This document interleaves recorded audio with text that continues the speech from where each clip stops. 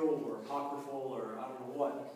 But she, you know, you'd go into the Village Vanguard to see Sonny Rollins playing the blues, and Sonny Rollins is in the middle of a blues improvisation.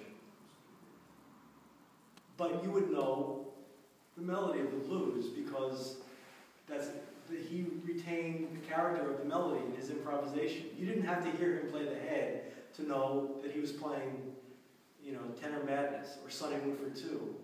Because he would carry that, you know, it wasn't like, okay, I'll play the melody and then I'll just blow on a blues.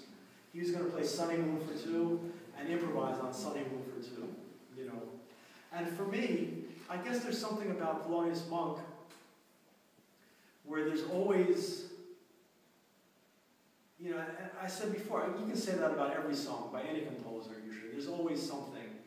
And so I don't know why I like Monk so much.